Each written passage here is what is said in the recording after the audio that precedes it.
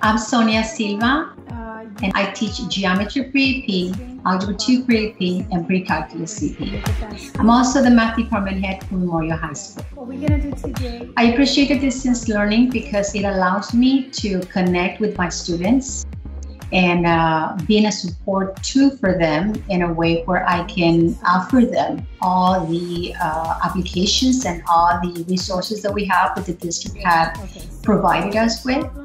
And being there for the student, keep the learning going.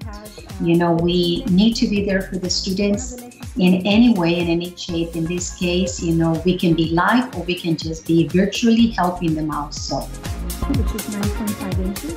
With all of this coronavirus contingency plan that we have to prepare, I feel that McAllen ISD, Memorial High School in particular, was ready for something like this.